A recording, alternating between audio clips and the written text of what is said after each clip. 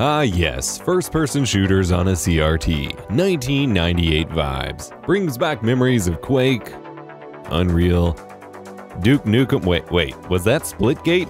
And Battlefield? What?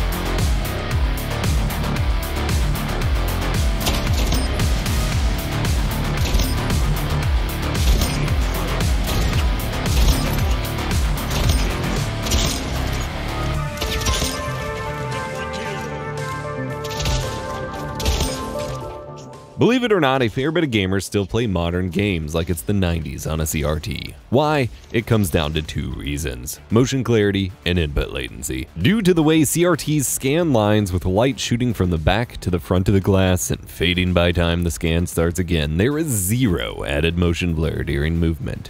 LCDs, on the other hand, function by means of shifting pixels from one frame to the next. It's called sample and hold, and there's always some blending and blurring between them. This means that in a fast-paced action game or first-person shooter, even at high refresh rates, it can be more difficult to determine exactly where an enemy is or where you're aiming compared to a CRT.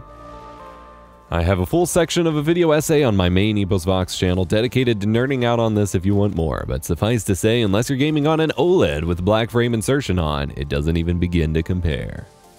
The same can be said for input latency. In twitchy first-person shooters, reaction times are crucial to high performance, and CRTs have quite literally zero added input latency. While LCD marketing will often quote 0.5 or 2 milliseconds response times as latency numbers, the actual input latency while gaming is always significantly higher, and it doesn't come close to the whipping around you can do and the accuracy you can achieve on a CRT. I still remember my first time really experiencing high refresh rate gaming having an impact on my first-person shooter gameplay. It was Halo Combat Evolved. Eventually I discovered that you could turn off the 30 FPS cap and just support it to VSync, which on the CRT monitors we had at the time was 75 Hertz. And oh my god, it felt so much smoother. My mind was blown. I was trying to show my dad at the time and he didn't understand because it just looked the same when you're not expecting it. And my performance improved markedly. I know monitors are moving to be wider and wider these days to a ridiculous degree, and ultrawides can be nice for certain forms of gaming, but I always find the sacrifice in vertical space to be frustrating. A 1440p ultrawide is just a 4K panel chopped down with a bit trimmed off the sides as well. I'm writing this script on a massive 34-inch 21:9 ultrawide right now, and I really feel like the height of the monitor is lacking and limiting. But then again, I've always enjoyed 16:10 monitors for productivity too. Ultrawide is great if you get real close on it and want immersive periphery vision for space travel, racing, or adventure games, but with a first-person shooter, I want as much useful information shoved directly in front of my eyes as possible so I can make the best decisions with it. 4x3 just gets me there. I really enjoy gaming in 4x3. I get a nice square field that, when at the right angle, eats up most of my usable vision that matters, and I can focus a lot better. Maybe it's an ADHD thing, maybe it's a boomer thing, but it's just so damn good. Splitgate, Battlefield 4, Halo, they all just rule in 4x3. I'm already a really solid player in Splitgate as it is, but I'm significantly better playing with no input latency on these chunky displays. Not all games support 4x3. Overwatch and Apex Legends will let you play on a 5x4 or 4x3 screen, but you still get letterboxing as they only let you render the game in 16:9, 16:10, or ultrawide. This feels regressive, as we should be moving towards a more broad arbitrary aspect ratio, resolution, and refresh rate support in games with how weird monitors keep getting. But Apex still hasn't added a center HUD option for ultrawides after all this time. So, guess it's just not a priority.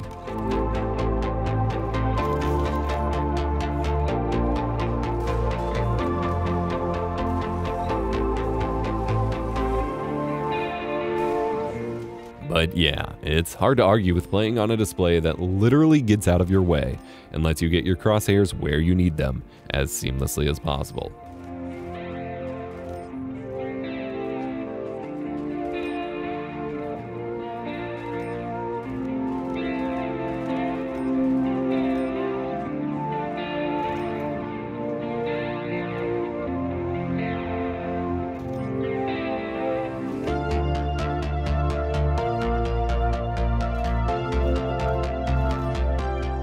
Plus, there's the static, the glow, and the fact that most of them can run some resolution at 120Hz, with 75Hz generally being the default on displays that you can get for free most of the time.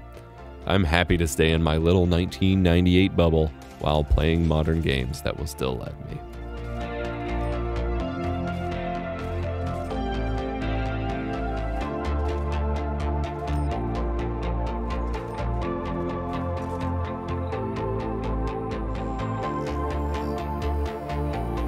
If you want to learn more about why CRTs are rad as hell, click the video linked below. And let me know if you've used a CRT recently in the comments and consider picking one up if not.